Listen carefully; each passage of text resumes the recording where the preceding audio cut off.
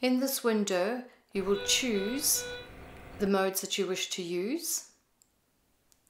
The first warning is calibrate the flow sensor, but we will leave that until the end.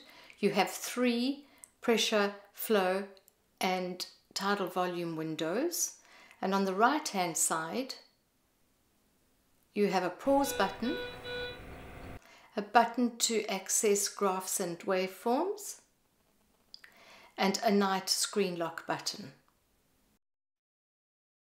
I'm now going to calibrate the flow sensor to cancel out this alarm.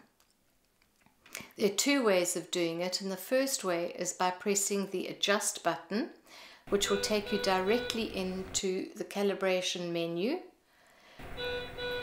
or during the running of the machine you can go to the tool screwdriver window to the flow sensor, and that takes you to the same flow calibration menu. To calibrate the flow sensor, it must be removed from the ET connector and both ends occluded. You then press calibrate and you must wait until it says complete.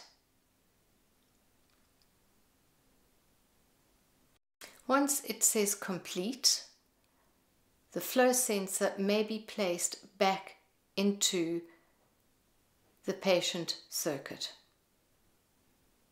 Please note the sequence of connection.